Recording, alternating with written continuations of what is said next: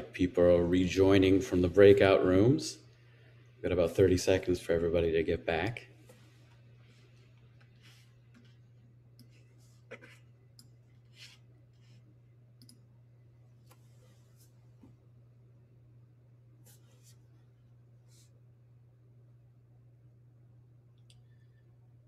All right.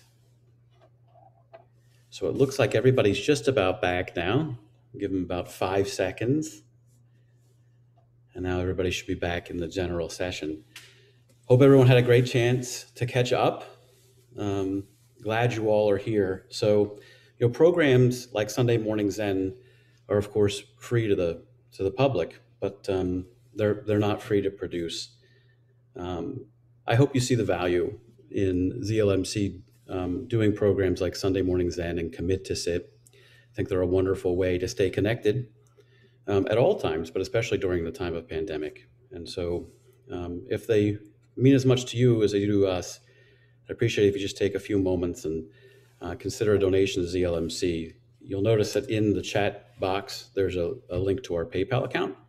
And it's a very easy way for you to just show your appreciation and help us to continue this outreach to people with giving them all the programs that hopefully you've all come to value very much. So I appreciate your consideration and generosity. Thank you. So this morning, we have someone speaking who I don't think needs much of a introduction. Sensei June is queued up. We're very excited to have her. She's the co-founder of ZLMC and the founder of Halau Ikapono, hopefully I pronounced that correctly, our hula school. And she'll be speaking this morning about how lost am I. Sensei, thank you so much.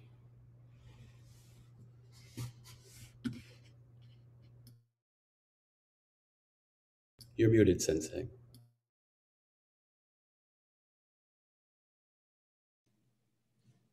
Thank you.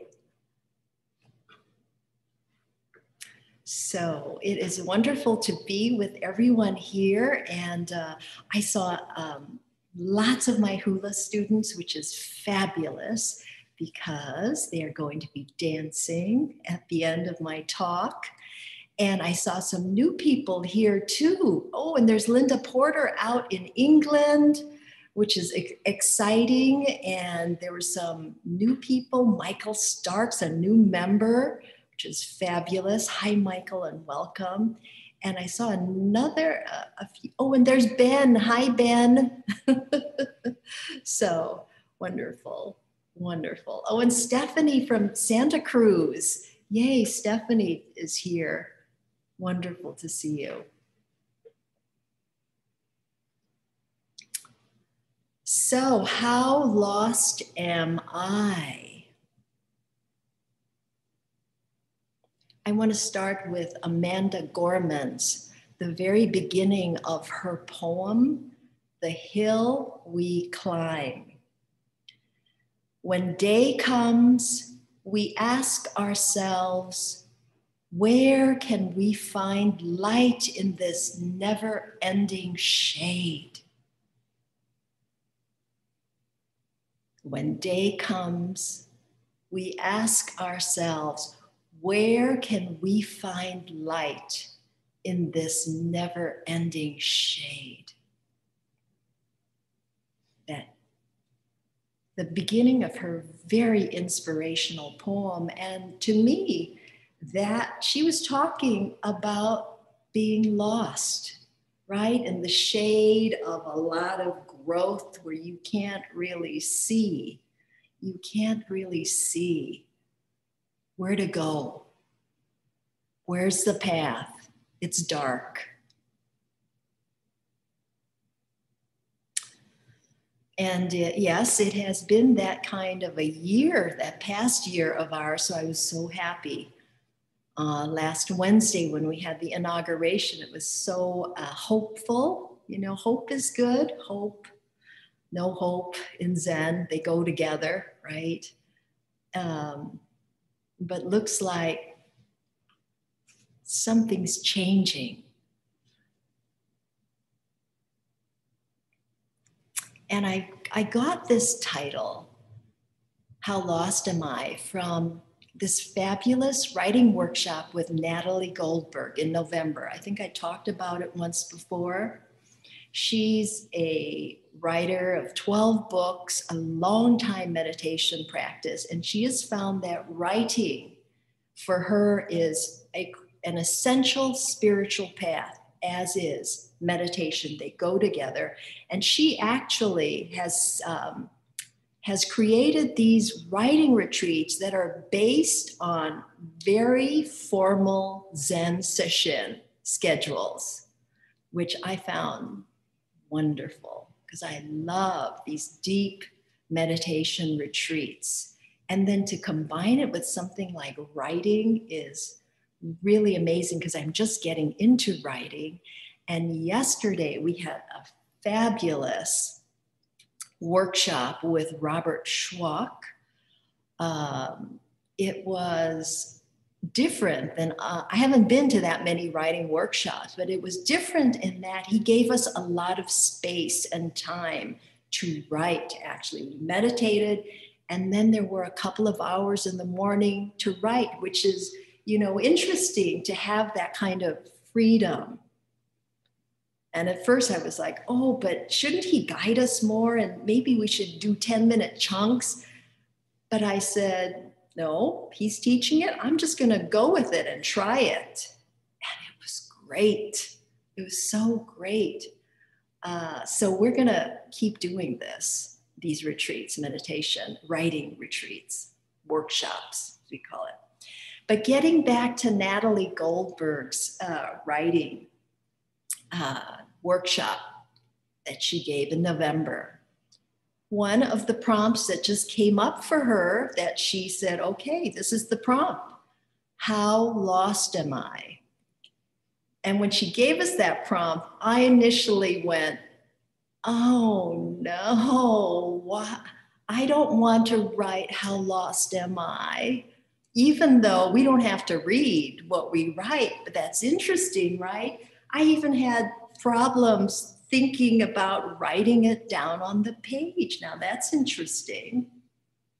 So I noticed that resistance, and I said, hey, she's the teacher, and she says one of her rules is keep your hand moving and also give yourself permission to write the worst junk in the world. She used the word, the S word. Give yourself permission to write the worst shit in the world, basically. So I said, okay, I'm going to listen to this and I'm going to write. And it was interesting because after that, because she likes to have people read either in smaller groups or in a big group. And I see Joni Young, who was in that workshop there too. She's in my smaller writing group. Welcome from Louisiana. So what she did was she asked people to read to the whole group. And what was interesting was she called on people of color to read How Lost Am I? And guess what? I was the first. So the whole process there was just interesting, right? In Zen, when you come up against something that you don't like, our practice is to pause and to go, well, that's interesting. That's interesting. What am I gonna do about this? And I think the practice of meditation helps you to be able to pause and to say, wow, I'm really having a strong reaction to this. Why? Well, maybe I can't answer that right now, and that's okay. But just breathe with it. And so on January 2nd, I hadn't thought of a title, but I had begun this process of these Path of Hula and Zen workshops that has been bubbling all through the past year. Well, actually, ever since I started meditating, I've been trying to integrate these two spiritual practices of mine. When day comes, we ask ourselves, where can we find light in this never-ending shade? I want to figure this out. How do I integrate my two practices? You have to wait sometimes. You have to be patient. You have to be lost. Our practice of not knowing, right? You have to be okay with that.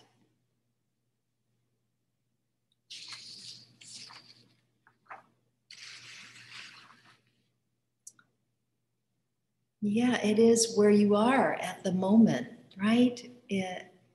It's being yourself, right? And so I have been practicing that, being myself,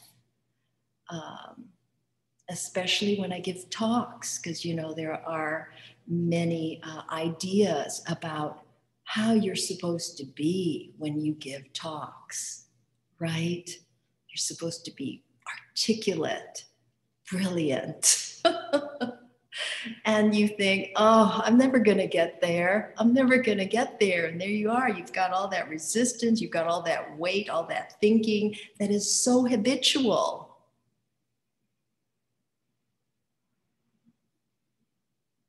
So to be yourself, that is a koan. That is a koan. And the study circle has been finishing up David Brazier's wonderful book, The Dark Side of the Mirror, Forgetting the Self, in Genjo Koan, how to do that, how to forget the self. Why do we want to forget the self anyway? It is who we are, isn't it? Who am I? That's another good question with all of the conditioning that we have incorporated into our body.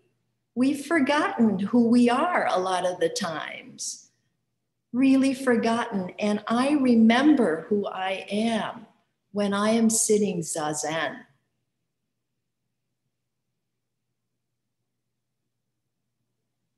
Especially it takes me a long time. So I love sesshin because I can really kind of, because at first it's like, right? From all the digital media that I'm so addicted to, I can see that. And yesterday, what the neat thing about that was I gave myself permission to not have to look at my email so much. I looked at it a couple times. But how many times are we looking? How many? Social media. I've heard it called digital capitalism.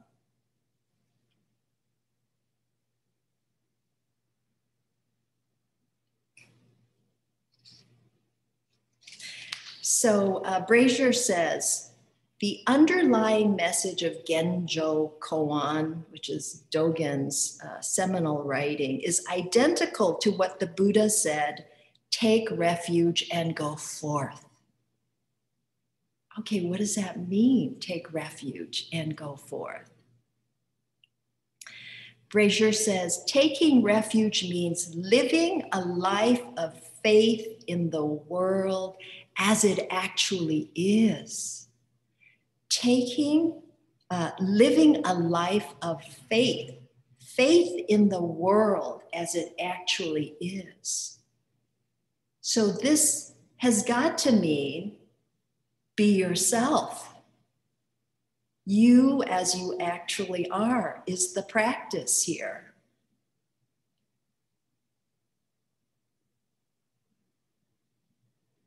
So my meditation practice helps me to awaken and see my true nature, which is part of this huge interconnection of life. This beautiful, beautiful universe that we are a part of. That is who we are.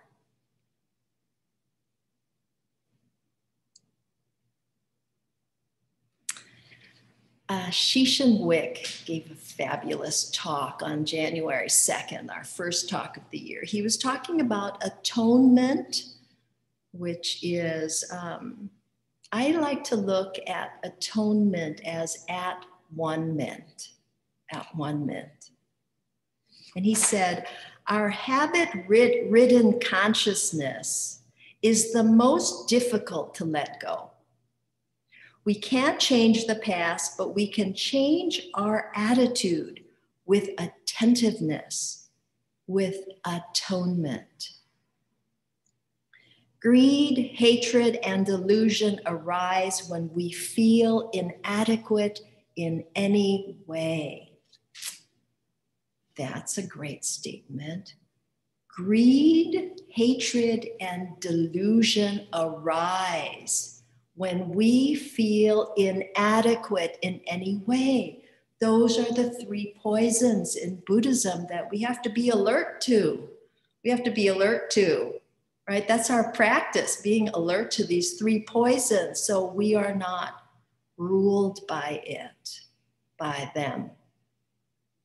And, it's a practice. It is a practice. It's a forgiving practice because we fall off the path and we get lost all the time. I can speak for me.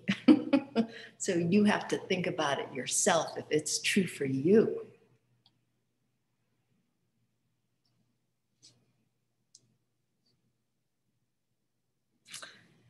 He said, we take existence for granted. We take our lives for granted and complain when it's not working out like we want. We complain like heck, right? Why do we exist? To cultivate a mind of gratitude. Greed and gratitude cannot coexist.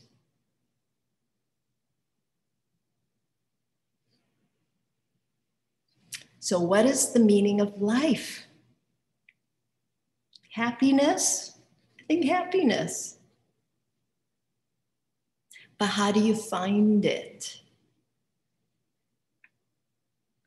And he said, you find it by bringing happiness to others. Embody happiness. And so we have to let go of this small self to experience the unity and interconnectedness of life. And this self, we hate to let go because we think we're going to be lost. I think we should try it, don't you? It's a practice. It's a practice to let go of this self practice.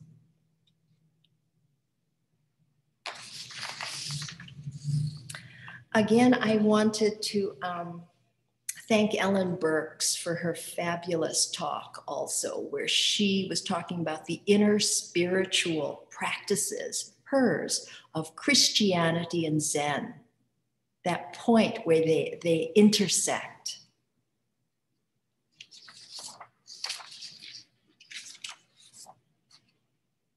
And she said these things that I've been taking to heart. Go deep into your culture and bring forth what's good there and bring it back to benefit people. Depth is of essence in a tradition. It involves meditation, practice, and study with a teacher, she said. We have to have this intention to awaken. Right? I want to be more conscious and aware. That's our practice. And having self-compassion, because we may not be so good at this, especially at the beginning.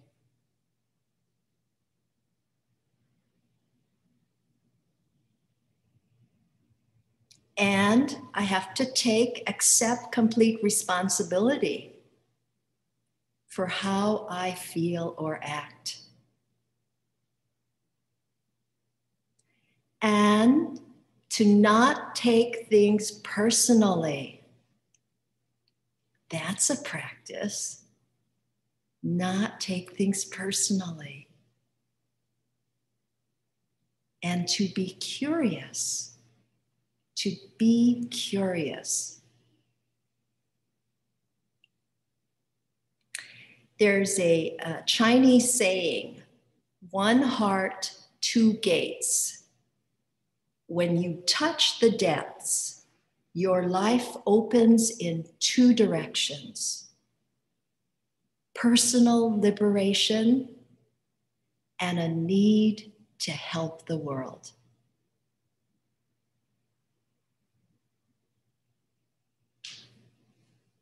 So I am grateful for the 3 7-day sessions we have here at our center. I look forward to them as a way to decompress and to go deep. Go deep. And during our staycation, actually, one of my hula students, Sarah Evans, was very excited. She said, let's do this Aloha challenge. You know, the new year is coming up, Aloha meaning love. Let's do this love challenge to bring some self-care into our lives. And, you know, I was on staycation. I was like, oh, do I have to really think about this? And I thought, yes, I have to think about this. And I want to think about this because I know this can help people who are suffering, hula and Zen. And so I worked to put together a workshop on January 2nd that we had something like 14 or 15 people attend. About half were Zen people, half were hula people. They were each wanting to learn the other discipline. And then I taught this dance that they're going to do at the end. Kai Ona means beautiful ocean. She is the goddess in Hawaii of the lost. I was like, this is the dance I have to teach, the goddess of the lost, right? She lives on this mountain, which I can show you pictures of. But before I get there, I wanted to also thank Lori Snyder for sharing to me this book. I know it's backwards, but it is Receiving the Marrow. She is a true librarian. She found this and gave it to me, and it was perfect for my talk because, let me say, Receiving the Marrow, Teachings on Dogen by Soto Zen women priests. It was published in 2012 or 2013.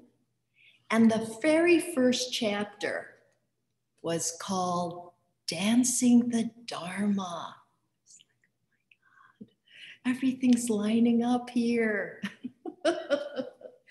Thank you, universe. This is exactly what I needed. For those who don't know, Dogen is our founder of the Soto Zen Buddhist sect that we are. And he was the one that went to China and brought Zazen back, this practice of deep meditation back for us. And Receiving the Marrow is, it's a story about Bodhidharma. He was the pre-monk who brought Buddhism from India to China. And there are many stories about Bodhidharma. He sat facing a wall for 9 years without sleeping. I mean, you know, it's kind of amazing. Anyway, when it was time for him to pass, he gave to his 4 disciples parts of himself. To one, it was his skin. To another, it was his flesh. To a third, it was his bones. And to the 4th, it was his marrow. So I have heard two different stories. I initially remembered that he had given the one woman, nun, his marrow. But then I read something else where he gave the woman his flesh.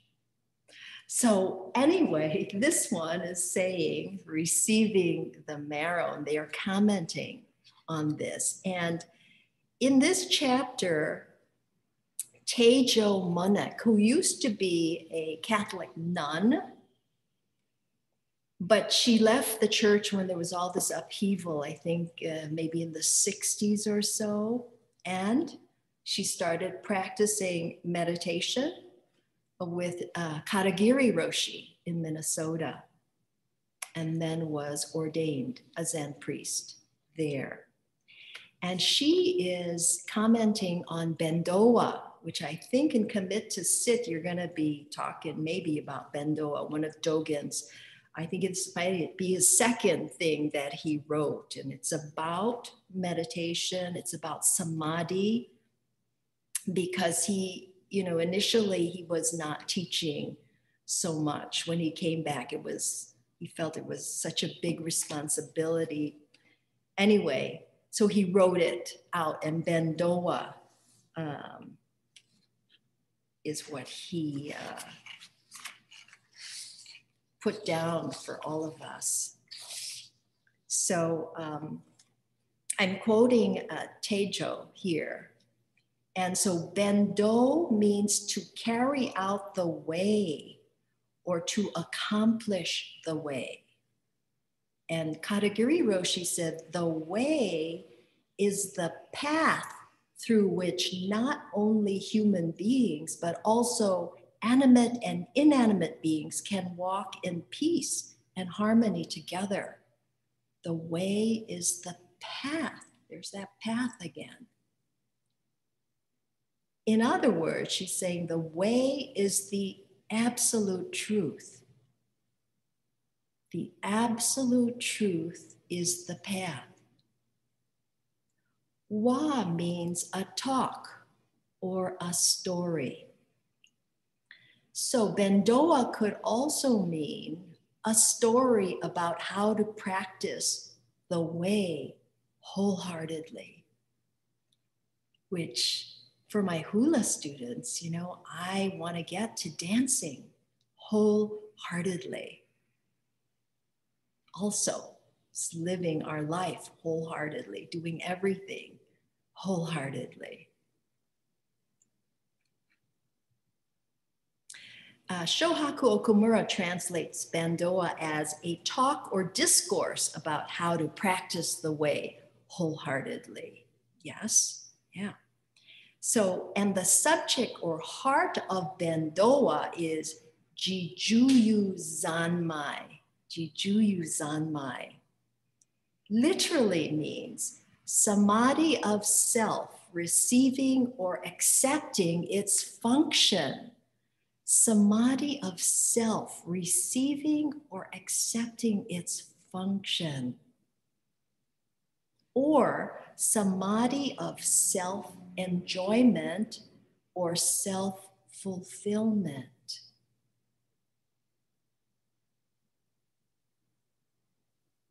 Dogen says, this is Dogen writing, for all ancestors and Buddhas, practicing upright sitting in Jijuyu Sanmai is the true path for opening up enlightenment.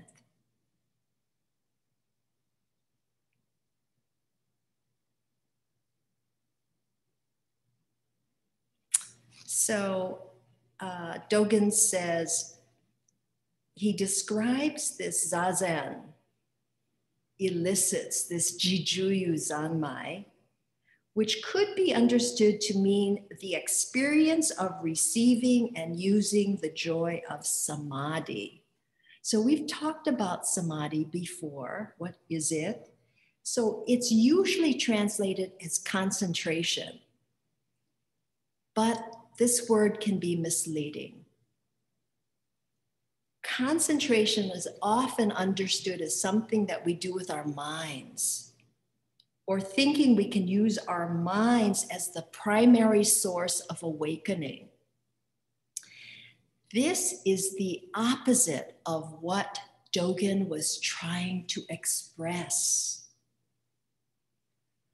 Wow, well, if it wasn't the mind, what is it? Right? In terms of the primary source of awakening, if it's not the mind, what is it?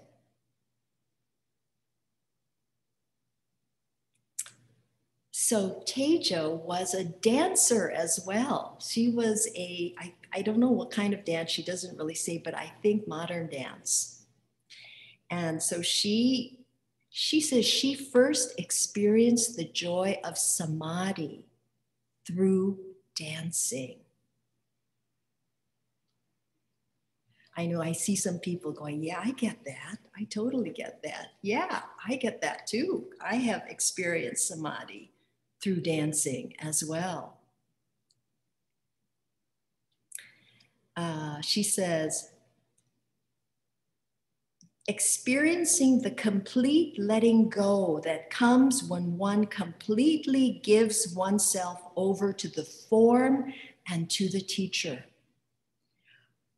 She says she definitely has. I definitely have experienced that. In order to perform a dance, one has to first learn the steps, right? All my hula students know this. You have to first learn the steps. After the steps are mastered, the flow of dance begins to emerge. And I think a lot of you have felt this.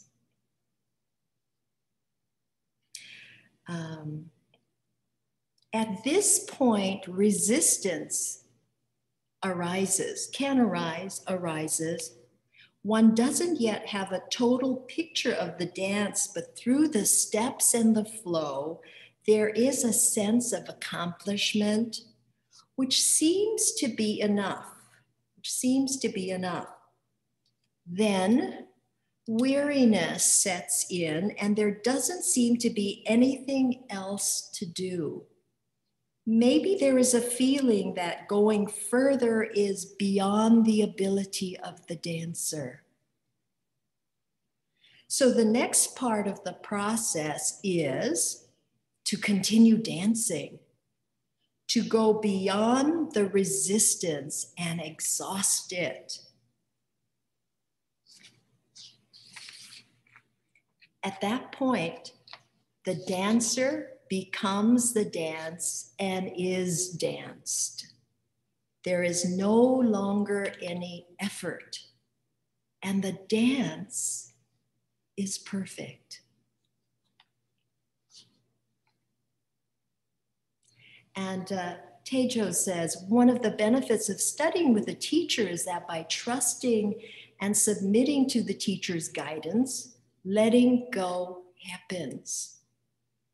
To follow an aspiration is an important component, but if we do it alone, we have only our own experiences to draw from, and because our experiences are limited,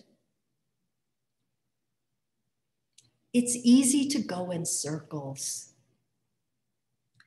A teacher can help you go beyond your resistance. I can attest to that.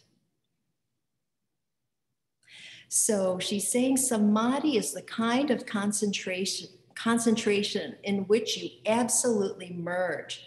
There is no distinction between you and what you are doing. It doesn't mean you go somewhere either. You are right there. You're being danced, yet you're present.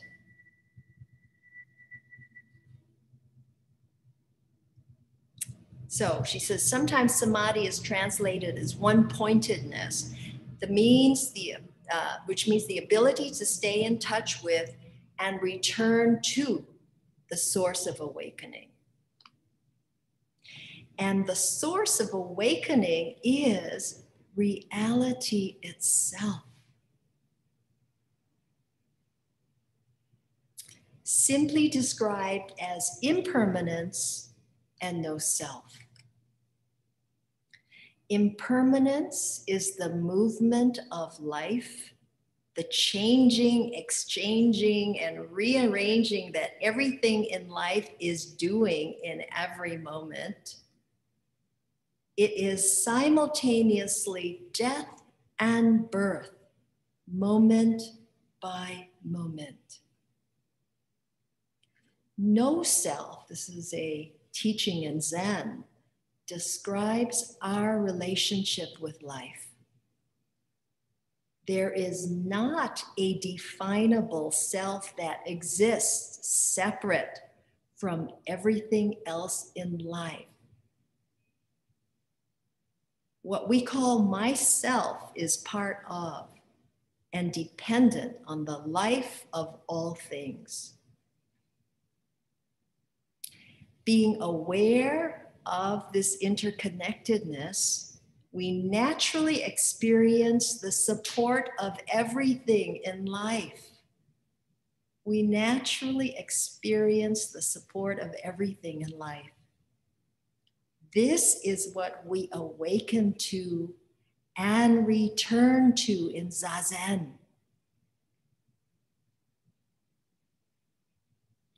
And this is called Jijuyu Zanmai. Life is everything, and everything is life. Everything in life is dependent on everything else.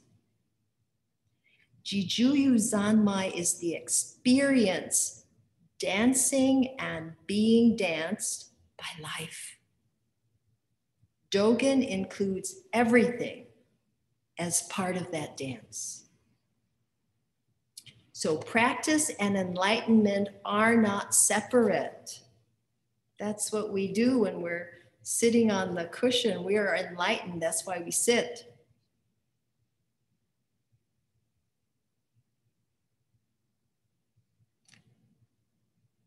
Jijuyu Zanmai is the complete dance of life in each moment.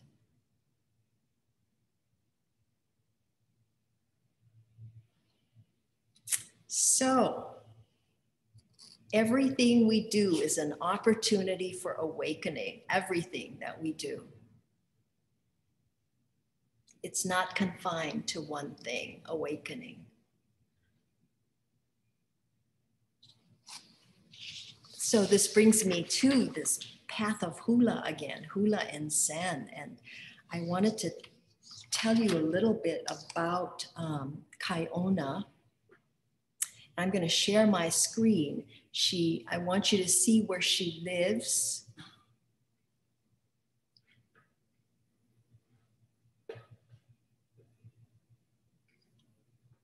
Okay, so she lives here in this beautiful mountain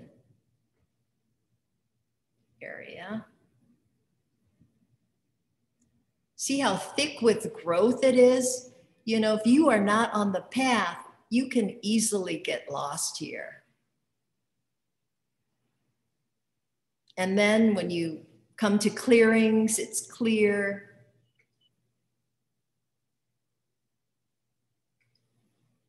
And then you're in the midst of this tangling jungle deep.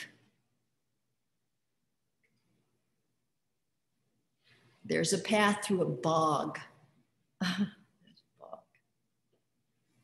And then the other cool thing that I learned is when Kaiona, this great frigate bird over here, this beautiful different birds, Kaiona, even though she is deaf and blind, she can hear when people need help, and she sends her pet birds. And two of her favorite are the Eva birds.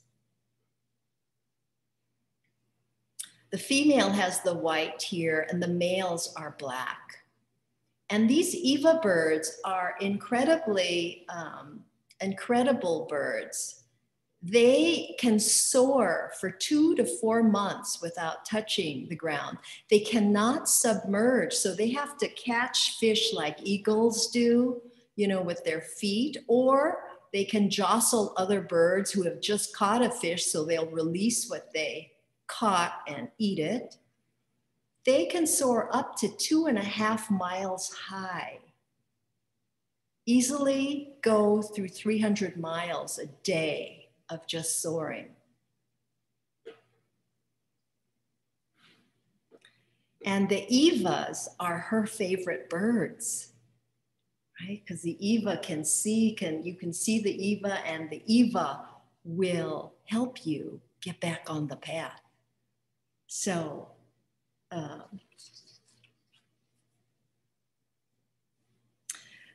I like to really, when we're studying a dance, really look at the lyrics, and so we know what we're dancing, right? So we can really be one with the dance. So this dance has got 4 verses and a refrain in it. It's a story. We are dancing the story. The first verses, the first 3 verses are all about being lost. Why?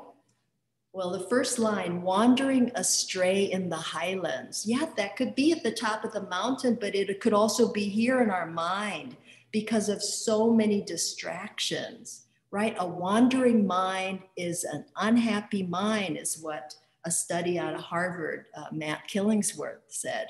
If you're not focused and you're just full of stuff in your head, you can easily get lost.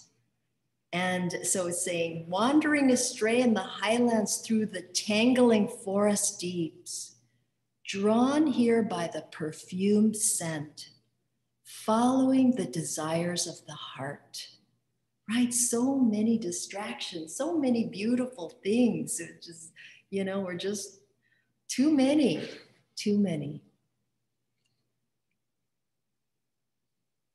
The second verse is saying, urged onward by the blossoms, right? Beauty, like a bird, we are going toward the flowers by the entrancing beauty.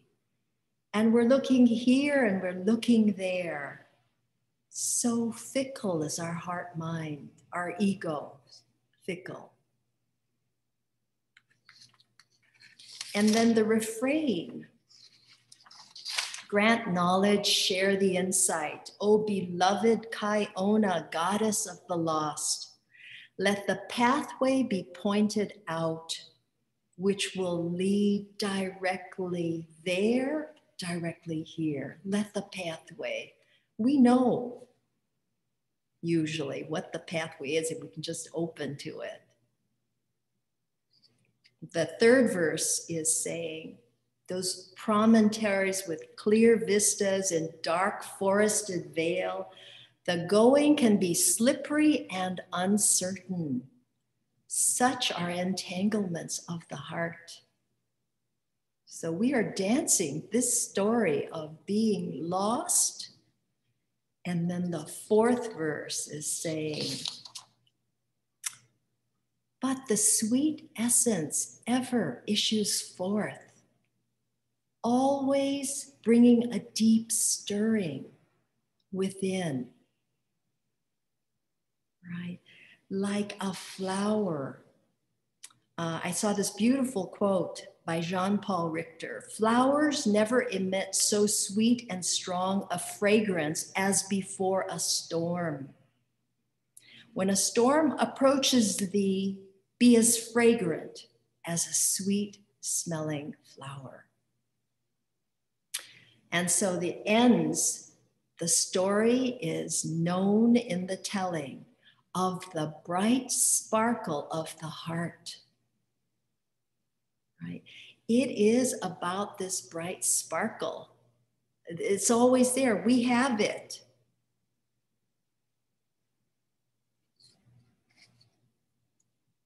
So I wanted to close this formal part of the talk with Amanda Gorman's, her last few lines of her poem.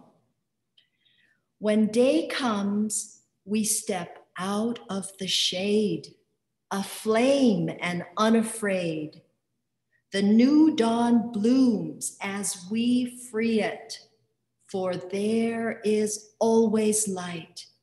If only we're brave enough to see it. If only we're brave enough to be it.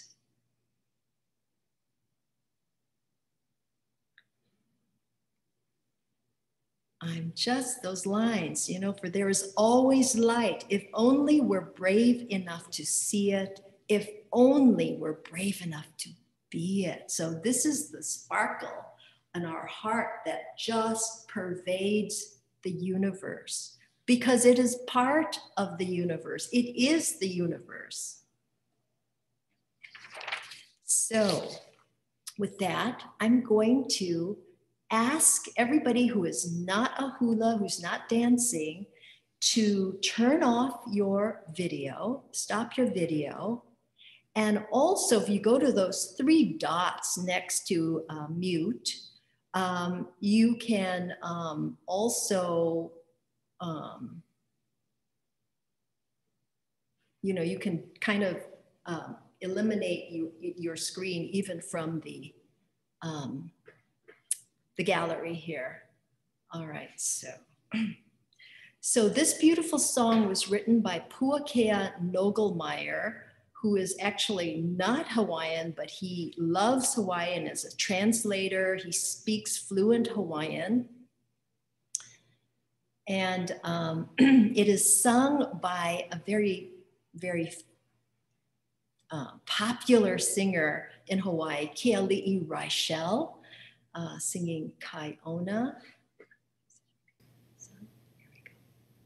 And I have my hula dancers here dancing. I've also started a chair hula class, which is fabulous. And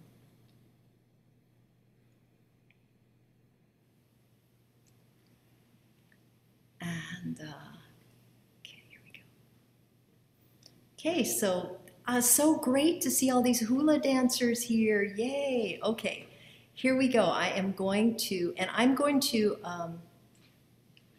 mirror this dance. So I'll be dancing in an opposite direction, but it helps the dancers. So to all be going in the same way. All right, so here is